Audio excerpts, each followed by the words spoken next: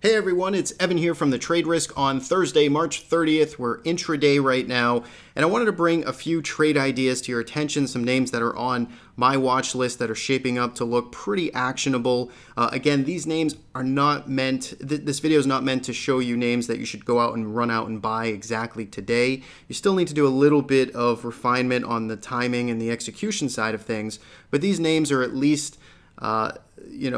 positions, stocks that are in either bullish trend or in recent bullish momentum state that have pulled back and are getting ready to emerge, or names that are ready to break out. So again, a little due diligence on the timing behind it, but hopefully these names will find you well. If you need help on the timing, that is of course where our premium memberships are available for, if you need the exact entries, exits, management, and that type of help. So with that, let's look very quickly here at the S&P 500, then we're going to run through those names. But the S&P 500, you can see continuing its march higher today, up 36 basis points on the day, and we're taking out the past 2-day highs, and we're making our way back into this old range here, perhaps to retest this declining trend line from the series of lower highs that we've had in place since the beginning of March. So for now, bulls again remain in control, resilient, not giving up the gains here, not going back to retest this Monday's lows.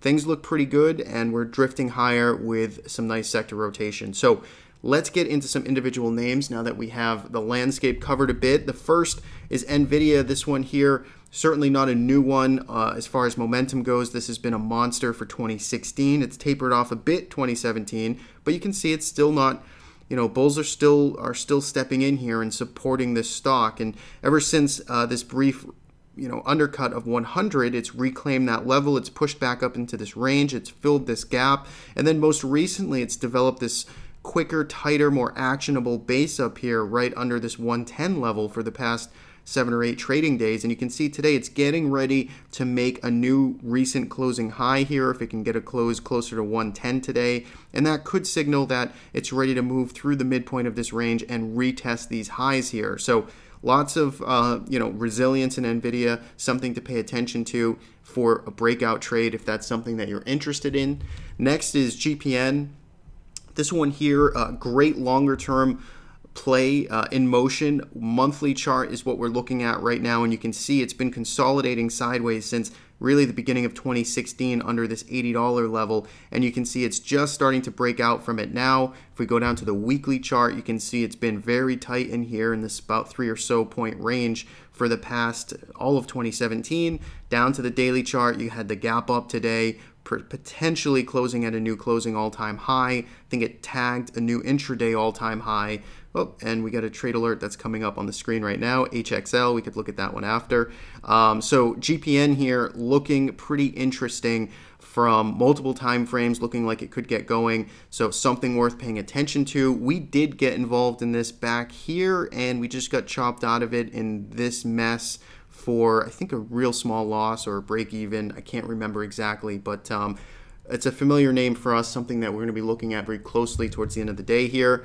Opposite end of the spectrum, this one's much more volatile, CENX. If we take a look here, weekly chart, take a look at this move down from about $8 all the way up to almost a double. In fact, it was basically a double, up to $16.50 in just a few months, and now it's pulled back, retraced almost half of that move. If we go back down to the daily time frame, again, this is one that may not be ready exactly today. It's something just to pay attention to because it is a very fast mover. So if you can start to clear some of this recent supply in here around 1250, break this trend line, could be very quickly starting to march our way back up to those upper teens. So pay attention to CENX. Again, the timing may need a little refinement. Save, this is Spirit Airlines. This one here, again, weekly chart. Let's start there. You can see it had a monster move from about September of 2016 from 37 all the way up to almost 60. It's been pulled back about 30-40% of that move down to the $50 level, found some support. That's exactly where this was prior inflection point. If we go down to the daily chart, you can see had a bit of a higher low get put in here, had a bit, this washout below 49. It held, held up to make a higher low on Monday, and now it's starting to push back up again. So something worth paying attention to. It's breaking this downtrend line, so lots to like there in SAVE. And then finally, SBGI. This one, again, will start the weekly time frame, had a big move throughout November of 2016 when most of other stocks were moving pretty violently from 25 all the way up to 42. It's retraced about 25% of that move. If we go, and of course that's from the 2016 lows. If you want to take the lows from January, you could go from 30 to 42, and it's retraced 30% of that move. And back down to the daily time frame for some execution, you can see it's breaking above $40 where there's some recent resistance, breaking this trend line, and it seems to be nicely in motion today, up 3% on the day. So very interesting name there for the shorter term, maybe tactical swing for maybe a retest to the highs.